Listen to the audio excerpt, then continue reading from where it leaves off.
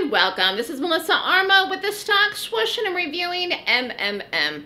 This was the Stock Swoosh show play of the day today. It continued way past where I got out of it. Actually set the low of the day. It looks like around 11:30, 94.11. So I like to trade the morning. I find that it's very advantageous to get in and out fast with day trades. Then you don't have to worry about the overall market. And again, 80% of the move that really happens does happen in the morning. And that was true with this today, actually. But if you did a couple trades in this, you could have got in and out a few times. You could have held it down. You could have done an ad. You could have done a lot of things with this today. And I'm really happy that we did it. And it all worked out. So let's go over it. So the stock closed here the night before at 108.02, opened in the morning at 100.86.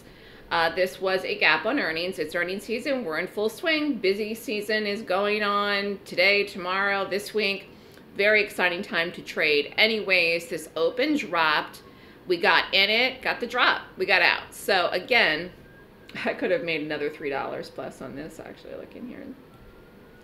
That is hilarious. And actually, I could have done several ads. So this is a great example, though, of what? Institutional selling. The power of the short, the power of the gap, okay? And again, this was a short. So lots and lots of people want to look at gaps for quote unquote gap fills, for the gap to reverse. If you did that today, you got killed. If you went long this today, you lost. It doesn't matter where you went long. This tanked today, absolutely tanked. In fact, the extension on the bar is around $6. I mean, it's just, you know, this stock can move. You got to understand this stock, it can move a lot. I'm familiar with it. It wasn't that spready today, though, actually. I've seen it spreadier than it was today, considering the volume was there, and it was a great short. So every single day, I try to look for the best gap to short. And again, if I don't find a good short, then I go long. Sometimes I will go long if the best gap is a bullish gap, though. I will say that. But anyways, I like to get in that quick. We did the day trade in the room. I called it, and it worked. If you're interested in learning how to rate gaps, if you're interested in being in my live trading room, you must take the Golden Gap course. One, you will learn the system, which is very important. And two, you need to do the class to have access to the live trading room. And then you'll get the calls like this. So everybody made money this today. It was a good call.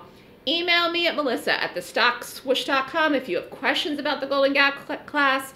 The class for January, the first class of the year, is actually this weekend.